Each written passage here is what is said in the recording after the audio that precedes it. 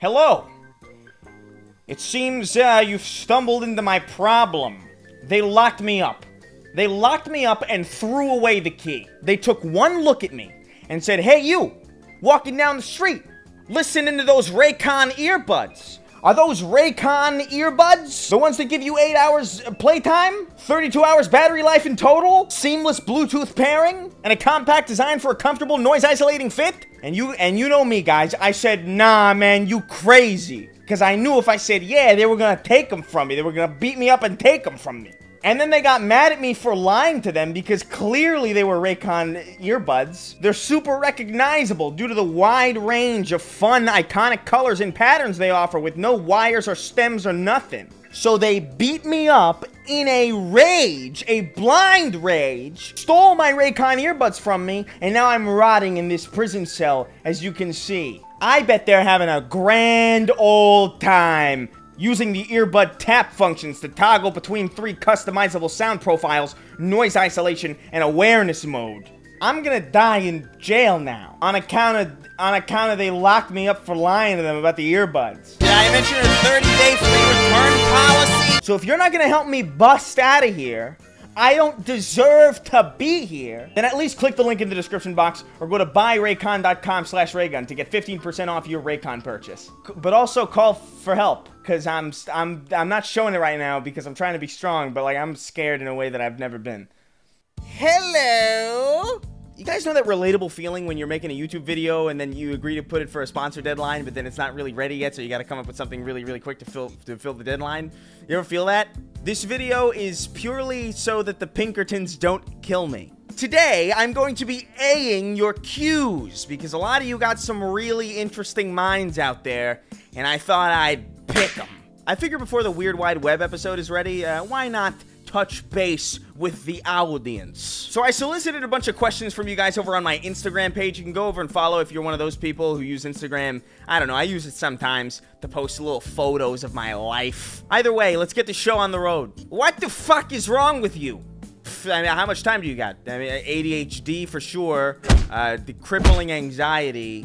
I think I have a thyroid thing. I think the better question would be like, you know, what is right with you exactly? What career would you have if entertainment wasn't possible?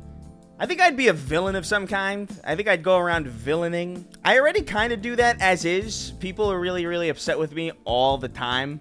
Grandmother in resin. True? No, the grandmother in resin is not true. I posted this horrifying image of like a deceased grandmother encased in resin. It's an entirely fake image, but I posted it on Twitter with like this big fake story because I felt like spreading misinformation that day. And it worked. I found it on like thousands of different Facebook pages a couple hours later. It's my biggest tweet by far, not in pure like likes and engagement on Twitter, but in the sense that it's been like freebooted and stolen to high heaven. Like I've seen crazy variations of this tweet already. So no, the grandmother in resin is not true. I lied to you for my own amusement. What's your opinion on Transformers, and are you going to see Rise of Beasts? I'm not big on Transformers because it's a hot button issue. Can I say something? I know there's like a lot of like kind of like gender bends and like race swaps going on in Hollywood and in different types of media for diversity's sake, like, you know, Black Little Mermaid and all that stuff, which is totally fine. But I do think if there was ever a retroactive retcon of an identity that would make the most sense, the Transformers should absolutely be trans. Like, it's a little crazy to assume that they wouldn't be, you know? Like, what the fuck? Man to woman is not exactly as big of a leap as man to car, man to Toyota Camry. But I've never, I don't care about I didn't grow up with Transformers. Like, I just didn't, I don't got that dog in me. I thought it was kind of neat that, like, you'd be like, I'm a robot man and now I'm a semi-truck. I thought it was kind of cool. But they never did anything for me, really. I think I was more of like a Power Rangers person where, like, they were guys in giant mech suits. That was more my thing than, you know, the truck is a man. Surprise appearance from the Act Man. What is the probability that we will ever get another ODST spin-off game? Never happening. I have come to terms with the fact that Halo is just absolutely fucking dead. I have no hope whatsoever. I'm black-pilled on the future of Halo. It's gone. It's in the dirt for me. The fact that they already made an ODST sequel and did it in a book and made like a bunch of weird choices in the book already, like, as is, it's ODST 2 is ruined and never going to happen. That was back when the series had identity, direction, and soul. And unfortunately, 343 didn't fucking listen to me. I said in my last Halo Infinite video, I said, guys, what you gotta do to save this game, you gotta take it off the market, you gotta do a Final Fantasy fucking whatever that MMO thing is, you gotta unrelease it, make the game you meant to make, and then post it later, have like a big re-revival type deal. But they're not doing that. What they're doing is they're kind of trudging along, and they're slowly adding features, and it's like I said in the video, eventually, some people are gonna be like, hey, did you hear about Halo Infinite? It's not horrible now. As opposed to, whoa, did you see that Halo Infinite came back on the scene, and now it's fucking so cool? I don't know, man, it's over. It's over. It's done. It really blows my fucking mind that they were handed this golden goose and they just couldn't figure it out. We ain't getting another ODST sequel or an ODST spin-off game. You know, I wouldn't be surprised if there is no other Halo game after this. And by the way, if there is another Halo game after this, and I mean this sincerely, I'm not gonna care. Which is sad to say, but, you know, it's true. What's the nicest looking guitar you have, in your opinion? Hold on.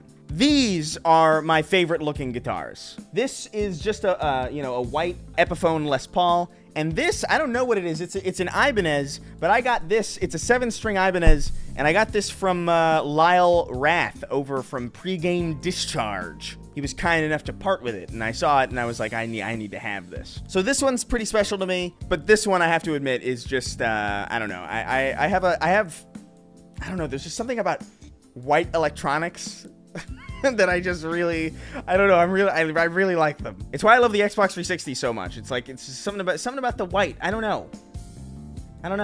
Look at that, huh? How clean. Tits or ass? I'm a pussy guy. Worst airline experience? I don't even want to think about my worst airline experience. This is a long story short, but I was like really late to the airport because traffic happened and then the trains weren't running on time, and it was like a whole, everything that could go wrong went wrong, and I was super stressed out about missing my flight. It was the only flight I had to this location on that day, the only one available. And I got to John F. Kennedy Airport, one of the busiest airports in New York City, 15 minutes before my flight left. And that sounds like not a big deal. Oh, 15 minutes. You gotta get through security. You gotta it's a big airport, man. And I remember getting there like 15 minutes before the gates closed. And as I'm running out of my taxi with music blaring in my headphones, the music cuts out because, oh, I'm a genius. I left my phone in the taxi cab. I have never experienced anxiety like that in my entire life. The feeling of having your phone just missing in a New York City taxi cab with all of your, like, you know, fucking credit cards and passwords and shit. I can't even express to you how stressful that was. That I almost died, I think. You know that scene in Halo 4 where Master Chief goes through, like, that evolution? I think that's what happened to me. I think I experienced millennia of evolution just from the sheer stress of that moment. I crumbled to my knees. I literally screamed. And then I like snapped out of it. I was like, I need my phone. And so I snapped into, like, you know, attack mode, and I sprinted down the highway. There were like a million different yellow cabs. I couldn't tell which one was mine. I just made an intuitive guess, and it was the right one, and I fucking, you know, I grabbed my phone out of the taxi cab. But I'd wasted like 5 minutes already. I get into the airline, and there's like a big line for security, and I'm like, no, I'm frazzled. I'm like leaking this anxious energy, and I'm pushing people aside. I'm going through the security. I was like, I can't right now. I gotta go. I'm sorry, I can't go. And I think the only reason nobody stopped me to beat me up is because I just exuded this unpredictable, anxious, scary energy. I'm honestly surprised security didn't do anything. So I finally get to security. I put my bags through. It is 9/11. Not the tragedy, the time. and my gate closes at 9:15. I got 4 minutes to get from security to the gate. They pull my bag aside because my Switch triggers it. Fuck you, Nintendo. Editing, Chris. Also, by the way, I was getting constant notifications on my phone of my gate changing and different information from, you know, airport personnel telling me, like, which gate was mine, and no answer was consistent. I had to just I just had to guess. And so they're searching my bag. I'm like, oh my God, oh my God. And then I finally get to the gate 1 minute after it closes. The door is closed. I just made it. I barely got my fucking shoes on. I look like a mess. I'm sweating. I'm crying a little bit.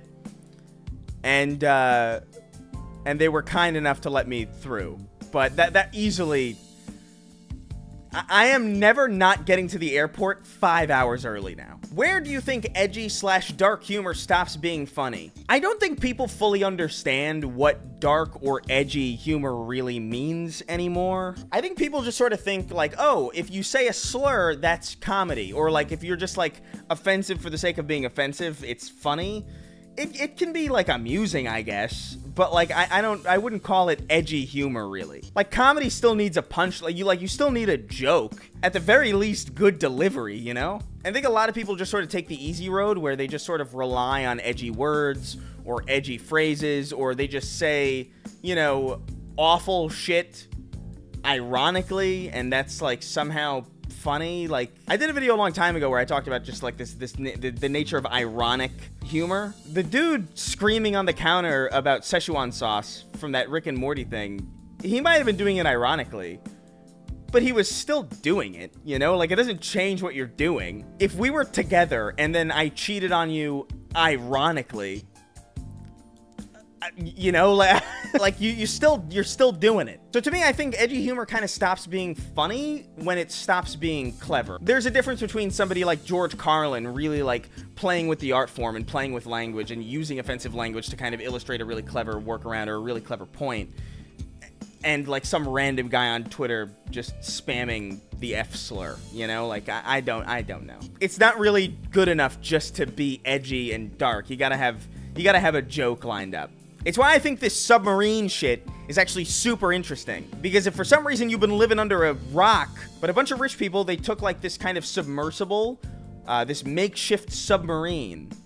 They paid $250,000 per person to sit on this in this little drainage pipe to go visit the wreckage of the Titanic on a submarine, really, really small, really, really cramped, really, really makeshift, controlled by a fucking Mad Catz controller, basically. And they're dead. They're gone. And there's a lot of jokes being made about it because, I mean, the situation is just so fucking insane. Like, there's a really ironic angle to it. Like, like, it's so fucking crazy that a bunch of rich dudes paid, like, exorbitant amounts of money to sit on a submarine that was, like, made with, like, really cut corners and didn't pay attention to safety regulations just so they can get a view of the wreckage of a national and global tragedy that has not been approved or certified by any regulatory body and could result in physical injury, disability, emotional trauma, or death. Where do I sign? Look, there's humor there. Absolutely. But just being like, LOL, dead people, haha. I don't know. That's not funny. Not because it's offensive, but because it's just bland and boring. This guy just has a photo of him asking you to be put in the video, please. So, you know, there you go. That's you. Fucking asshole. What was it like returning to making videos after all the time you spent training for Creator Clash? It was dope. I was really excited to get back into it. I was really excited to get back into the swing of things because, I mean, low-key, I'm not cut out for boxing, for these kinds of... I'm not a morning person. You asked me to get up at 7 a.m., I don't know who you're fucking talking to. I go to sleep naturally. My natural clock puts me to sleep at around like 6 a.m., 5 a.m. So when you ask me to wake up around that time, I'm just like, I can't do it. So I was really excited to stop because I could finally like live my life in the way that I knew was natural to me and most comfortable to me. But, I don't know, it's a bittersweet feeling, because there is a structure there, there is just this feeling of, like, getting better at something that you otherwise wouldn't be getting better at, stepping out of your comfort zone and doing something cool. Creator Clash was a really cool experience, I'm happy I did it, but I see some people in this question thread asking if I would ever do it again. No, I wouldn't do it again. Hey, Chris, how do you tolerate Sweeney's shit takes on superheroes in video games? You gotta be patient with people, you know? I've learned a great deal of patience dealing with Sweeney's horrendous opinions. And it's just something that, you know, you get used to. It's like exposure therapy. If you got arachnophobia and you spend a lot of time touching spiders, eventually the spiders don't faze you. And that's kind of how it feels like with Sweeney, where it's like, there are things that he says to this day that, you know, I don't know, 10 years ago would have really pissed me off, and did piss me off back then. Now I have to let it wash off me. Like, oh, okay, interesting. What does Paul smell like? I don't have Paul with me because I'm currently in New York at my New York studio. I would say he smells like a Glade plugin. I don't even think I'm joking about that. Most anticipated game? Starfield. Easily. I know people are going to be upset. I know people are going to be like, wow, you're not excited for Spider-Man 2? Of course I'm excited for Spider-Man 2, but I don't know. Spider-Man 2, I feel like I know what Spider-Man 2 is going to be. It's going to be like a really good story, and it's going to be more Spider-Man. Like, and I don't need it to be anything more than that. But I'm also, like, very curious about Starfield. It looks really cool.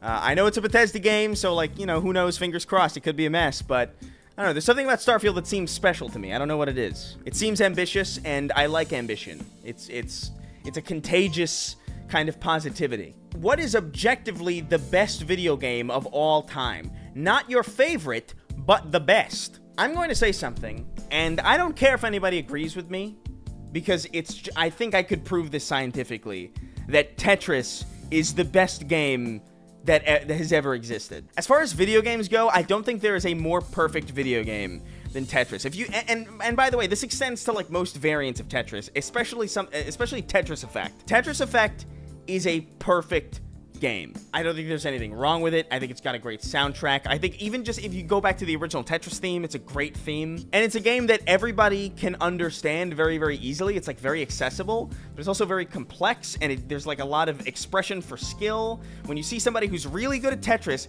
Zach Hadel, fucking Psychic Pebbles, a monster at Tetris, still blows my mind to this day. I still think about it. So when you have something that has like a high skill ceiling, that is easily accessible, that everybody and their grandparents understand how to play, there's something to be said about that. And you know, I don't think Tetris is my favorite game. You know, I think that's probably Shadow of the Colossus. But Tetris, man, perfect, pristine. Now there's a lot more questions here, and maybe I'll save some of them for a future video. I don't know. It depends on how good a video like this is. I don't know. I know this is like an inherently like way more of a niche type of video. It's not about something, so I'm not expecting this video to go fucking gangbusters or anything. But yeah, I don't know. If you liked it, let me know if you want another one. I don't know. I gotta get back to working on this Weird Wide Web, so I can make the June deadline. Hopefully I can do that. Social media in the description. And by the way, I'm revamping my Patreon page really, really soon. I think I kind of already have slightly in some ways. So if you're curious, patreon.com/ChrisRaygun, you know, there'll be some stuff coming. Anyway, I love you. Be careful, be good, and behave. I'll see you in hell.